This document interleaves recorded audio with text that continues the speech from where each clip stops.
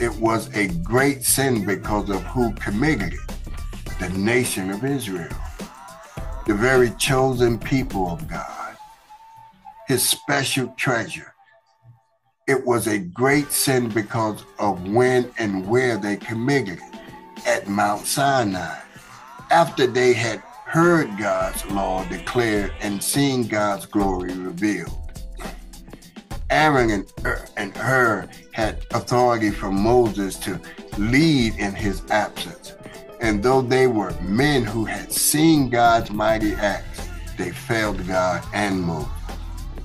Instead of restraining the people, Aaron went along and allowed them to form and shape a religion of their own thinking. He gratified the desires of their sinful hearts. Later, he offered a feeble excuse and tried to blame the people, but God knew better.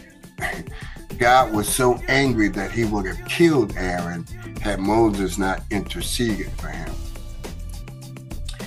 See, in several ways, Moses typified Christ, who went above telling the people to tarry. In his absence,